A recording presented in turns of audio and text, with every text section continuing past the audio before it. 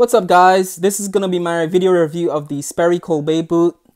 I got a chance to wear these boots last weekend during a big blizzard of 2016 that came through New York and dumped about 30 inches of snow right in my neighborhood. Managed to walk through knee-deep snow in these boots, a couple of puddles, went through frigid temperatures with these boots into single digits, and back to tell you what I think about them. First and foremost, the positive of these boots. These boots, above anything else, I'm going to say in this video, are very, very comfortable. And I don't know, I have to take my hats off to Sperry. These are maybe one of the most comfortable boots I've worn in a long time. And it has to do with this footbed, because what is under this footbed is just a hard, it's something really hard. But I don't know what's in there. It's like magic is inside these boots, but they're really comfortable. You can walk all day. I've walked, one of the days in the blizzard, I walked 2 miles home in knee-deep snow. And when you walk in knee-deep snow, you're working your legs, your feet, everything out. But my legs and my butt and my calves were sore at the end of the night. But my feet were comfortable, no issues with blisters, no issues with soreness, and very comfortable. I have to say that, take my hats off to Sperry. I don't know what's in this. It's like some sort of magic. Now, second thing I like about these boots is the appearance of these boots. They're very, very great looking boots in terms of, well, the color I have is the amaretto and black color. It's a nice mahogany brown leather, and the leather quality and the stitching and the rubber and the detailing of different, I guess, style, it just looks really brilliant. It's a brilliant designed boot. And I've seen similar boots from Aldo, the Agnes boot that they make, and Sorel's. The 1964 premium tees are probably the closest in design to these boots. But I think Sperry does the best design of this type of duck winter boot hybrid, rain boot winter hybrid boot. Really good design. Look at the quality. It's like a mesh band here. The logo is down here, Sperry Top-Sider, and this band there. And then you have the rubber. Rubber is great quality rubber. It's waterproof, of course, but it's also soft and flexible. And I have friends with Sorel 1964 premium tee boots. And if you go on the Sorel website, you can read tons of reviews where people complain that those boots and all the Sorel and all the duck style rain winter boots, the rubber sometimes get hard. It stays hard, or it comes from the factory really hard. And that rubber tends to split and crack over time. These, I don't think any of that's going to happen to this rubber. It's soft. It's so pliable. But it's firm, and it's, you know, it's very good quality rubber. Great quality rubber there. I'm not an expert on rubber, but I know good quality rubber when I see it. That's good quality rubber. Great quality leather. Look at the stitching, the detailing. Everything's good there, and it's waterproof stamped. Go around the back of the boot so you guys can see the stitching. Even this suede microfiber, which does have a big negative, I'm going to talk about later on, looks really great. And look at that stitching quality. Just look at that. I'm just going to pause the video right here so you guys could just see the detail on that, the leather. And leather is also very durable to scratching. Well, scratches it right there, but it rubs right back out because it's good leather. It smells really good. Go to one of the Sperry stores and pick one of these boots up and smell the leather.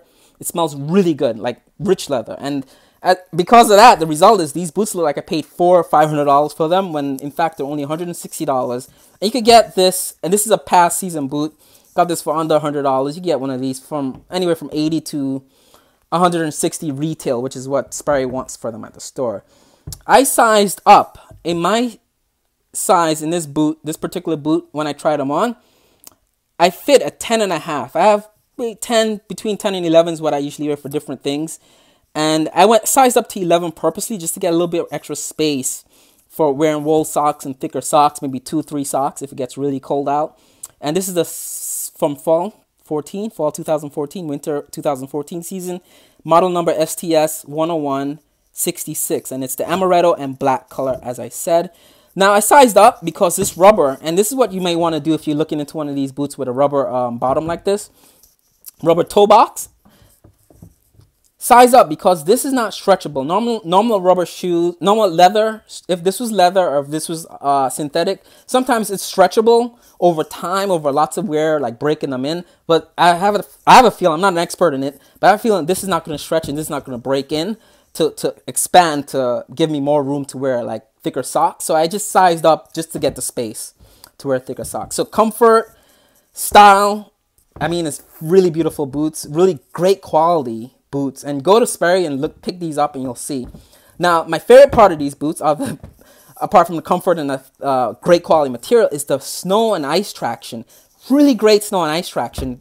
No slips. I walked 2 miles over snow, ice, slush, wet pavement, icy pavement. Did not slip. Didn't feel like I was going to slip in these boots, because sometimes you wear boots, you slip once and you're just thinking about slipping or falling all the time. Didn't slip, didn't think about falling. These boots have really great snow and ice traction. And like I said, I don't know if Sperry puts magic in here, but it won't look like it, but it's really great traction in these boots. Compared to a lot of duck boots, people that wear duck boots in the wintertime always complain that they're slipping, sliding, especially those Sorel boots, Sorel winter boots with the duck sort of style, duck boot style, Sorel boot, winter boots. People complain it's easy to slip in those boots, but here, no issue with slippage. Now, we go on to the negatives, and I guess I'll get the lighter negative out of the way. The first negative is these crappy shoelaces that come with these boots out the box. If you look at my unboxing video, you'll see when I took these out of the box, it came with these. It's not, I don't think it's real leather. It's definitely can't be real leather, because these things, when they get wet, they just stay damp throughout the day, and they don't stay tied. They don't secure the boot against, you know, it doesn't tie the boot down. They just keep coming loose. So I got rid of them, and I got I call them lumberjack shoelaces, boot laces, size 60, and it's like the boot laces that come with Timberland work boots. If you ever see Timberland nubuck work boots, come with those type of lumberjack style laces. So I got them, and they work well to tighten the boot, securing that boot. It's more flexible, and these, they get wet but they dry quick because it's just a nylon polyester thing. But get rid of the laces. If you're looking into these boots, get rid of these laces. Just get yourself a pair of these laces. They work so much better. I don't know if you're into the look, or you might be into the look of the leather, but there are crappy leather laces. I don't even think they're real. I think they're fake leather, and that's that. I mean, when you compare it to this leather, this is definitely has to be fake, because it's not even the same. It's not even the same quality. Normally you would see duck boots, like LL Bean duck boots with the leather or the suede nubuck, and then the laces are nubuck suede or leather, and it's almost the same, but here it's not even the same quality as the leather. So that's how why I think they're fake. Moving on, big gripe about these boots, they're not waterproof at all. Now, the materials, the leather down here, the rubber down here and the leather up here, may be waterproof on their own, but as a whole, this boot is not waterproof based on the design.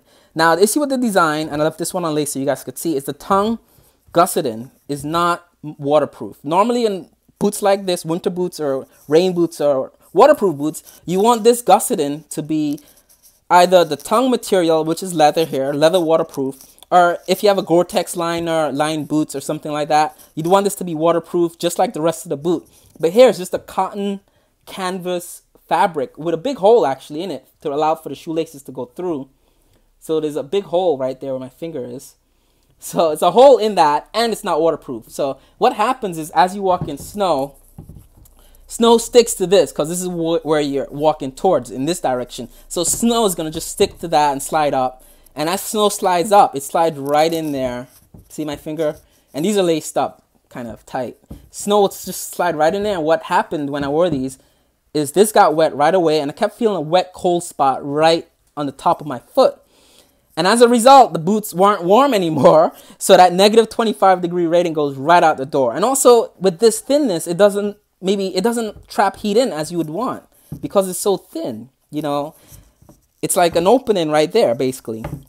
And to give you guys a comparison, I have my hiking boots, my favorite hiking boots right here. Get this out of the way. To show you guys what I mean about tongue gusseting. When the tongue is gusseted to the boot, basically what that means is these are Gore-Tex Saliwa boots. And you want that gusseting, the tongue to be gusseted all the way up, so it wraps around your foot completely from here all the way up. There's no space.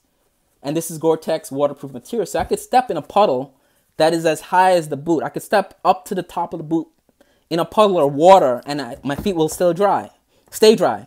Now, it's not the same in this boot, where the boot may be a higher boot, but the boot is only waterproof up to here. Because if water gets anywhere, a puddle, and I did step in a puddle where my feet did get wet because of that flaw in the design, water gets right in there. So anything above this, water gets right in there, it touches that, and that gets wet. And the thing with that, it stays wet. And if water gets inside a boot like this with a rubber, sort of sealed rubber, your feet is like in a case of water. It's what it feels like, case of cold water, and then you're sweating inside the boot. So the warm rating goes out the window.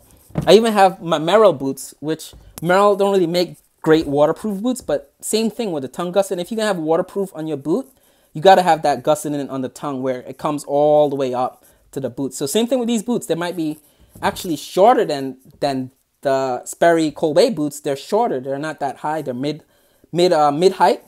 But I could still step in a higher puddle, or I could walk through snow more comfortable with this boot. Because of that, it doesn't let anything in. My feet will be dry. My feet is always dry in these boots, you know. My feet are also always dry in these boots because the tongue gusset comes all the way up.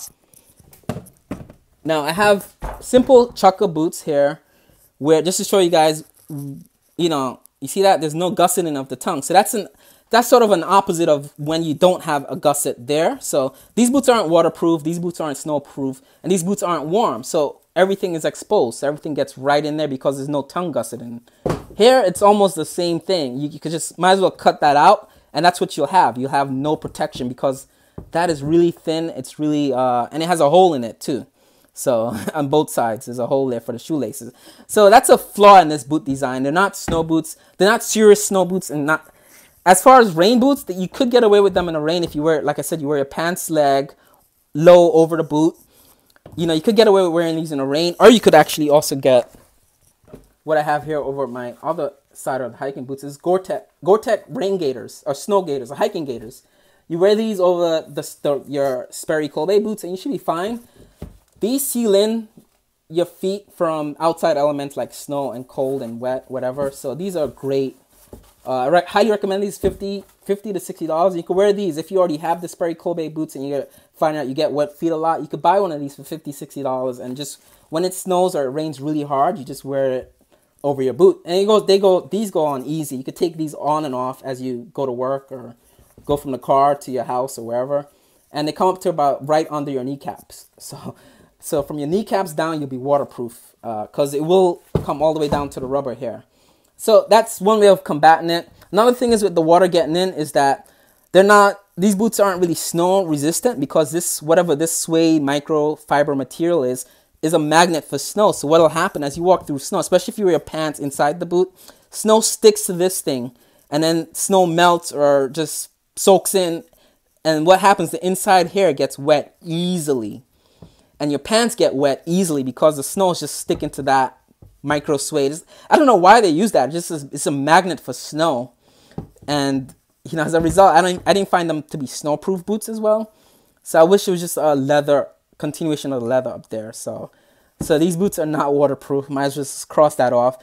I'm sure the leather maybe is waterproof and the rubber is waterproof, and the design is, well, not the design, but the seam between the materials are waterproof. But the design of the boots, it's just that big flaw right there. They're not waterproof at all. I'm sorry to let you guys know. So if I was to rate these boots, they'll be generous 3 stars, more like 2.5 stars, simply because these boots promise to be waterproof. They promise to be cold rated with the Thinsulate lining. They're not, I don't find they're as cold rated because of that. And you can't have this and have this thin sheet right here and have your boot rated to -25 Fahrenheit. That's going to let anything in. That's going to let water and moisture in. You know, that's not going to keep your feet warm. So I didn't find them to be as warm as, you know, like Sorels or Baffin boots where you do have that gusseted tongue that's waterproof and thick. You know, here it's just thin and it just lets water right in. So 2.5 stars basically because these boots do not do what they say they want to do for your feet. But they do look so damn good. And the quality of the materials used are really good, and the snow, ice, wet pavement traction is really great. So I would say 3, and that's being generous, 3 stars out of 5 stars for these boots. And that's my review for the Sperry Cold Bay boots.